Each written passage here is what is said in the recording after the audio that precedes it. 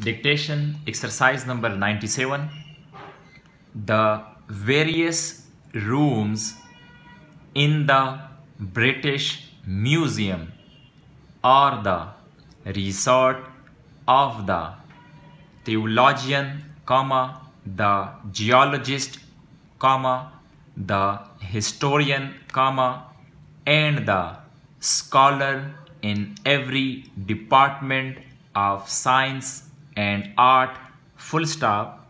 There are to be found relics of the Assyrians, the Babylonians, and other ancient nations long since passed away, full stop.